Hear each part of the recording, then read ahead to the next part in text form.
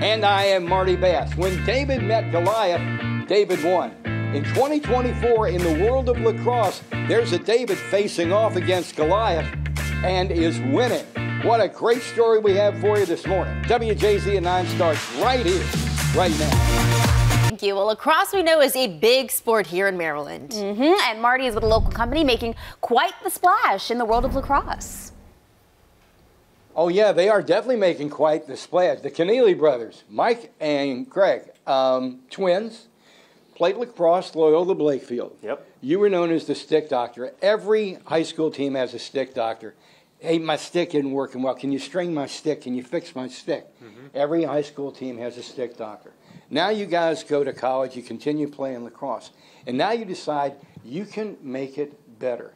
Welcome to ECD Lacrosse, and welcome to WJZ at 9, Craig. Thank you for having us. We're really excited to have you this morning. It's a pleasure. Yeah, thank you. We really appreciate you coming in. Now, we're going to give the backstory coming up after the break, but understand how this has grown. We're in a 30,000 square foot facility that employs 35 folks full time, and a lot of high school students in the summer stringing lacrosse sticks. And believe me when I tell you, coast to coast, the big boys are looking at these revolutionary heads, these sticks, and they're going, who are, like Butch Cassidy and Sundance Kid, who are these guys? That's what the world of lacrosse is doing. And we're with these guys this morning and proud to be here back at TV Hill. All right. Thank you, Marty. ECD is making a name for itself in the lacrosse world. Yeah, Marty is in Towson with the story behind the local company that's really just taking over the country. Marty, good morning. These guys are making big waves. ECD, East Coast Ties, how did that come about? Well, I started it in my bedroom right after I graduated college. Thought it'd be fun to just dye some sticks, string some sticks instead of going back to work at the country club.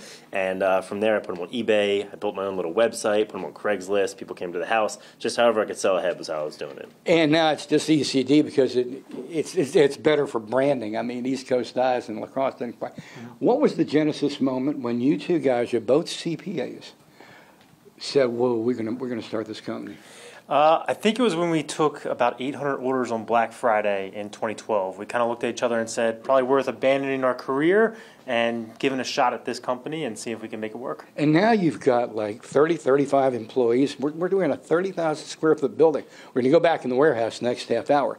And you were telling me in the summer you employ high school kids to string the sticks. Yeah, I think now with, since I started YouTube, people learn how to string much earlier. Everybody knows how to do it now because we put out a lot of how-to videos, and now we get all these kids to come in and string these great pre-strung sticks that hit the shelves at places like Dick's Sporting Goods and Lacrosse Unlimited. And it's a great summer job for them. But what got it to the point that on Black Friday you went, oh man, what's going on here? I think just a better mousetrap. We had a better product at the time, and that started to catch fire, and word of mouth, and people told 3 other people, and we started to grow. Word of mouth is the best advertising. What makes it a better product?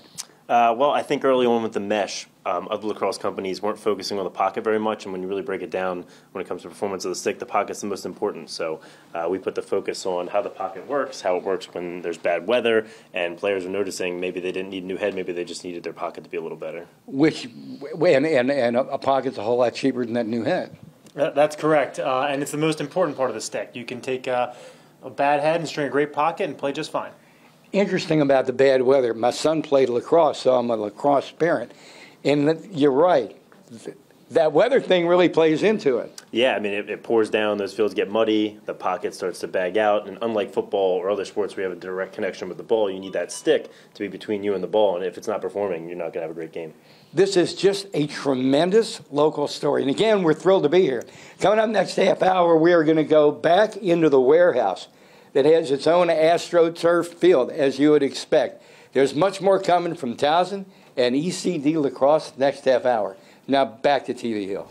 Thank you, Marty.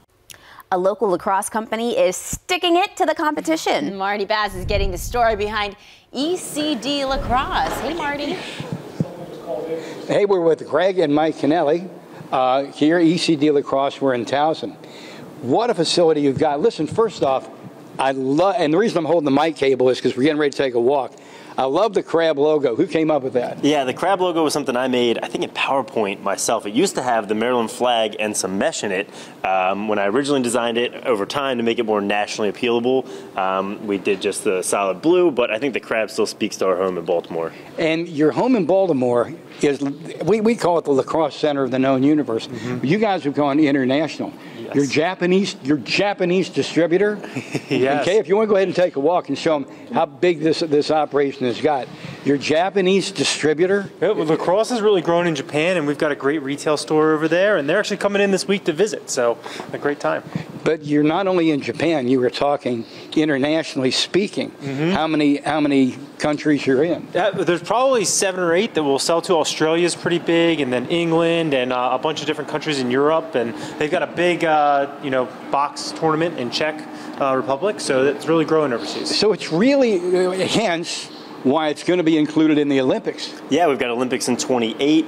Going out to California, they had a record for the World Games of teams participating. Places like Jamaica, Costa Rica. It's really amazing the growth of the sport. Okay, so are you guys, as a business, are you thinking to yourself, we're going to make hay while the getting's good, you're going to try and get in on this Olympic thing? I think we will. I think we'll try and get our products in there and sponsor a couple of maybe the smaller countries and help them out, get them some gear. This past World Games was last year. We sponsored Jamaica and Puerto Rico. That's wild. And then you tell me you're distributing to all 50 states.